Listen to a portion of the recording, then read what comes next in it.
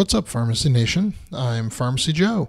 Thank you for being a listener of the Elective Rotation, a critical care and hospital pharmacy podcast. This is episode 459. In this episode, I'll discuss why IV phenytoin cannot be diluted lower than 5 milligrams per ml. I have all the evidence supporting today's show linked up in the show notes at pharmacyjoe.com/episode 459.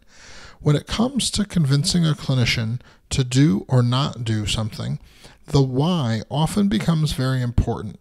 This is for good reason, as there are many examples of unnecessary information placed into prescribing information for medications.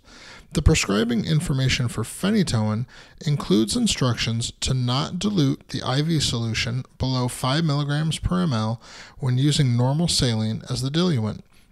This is somewhat counterintuitive because, for the most part, high dilutions of medications are more often problematic, while lower dilutions are often less problematic.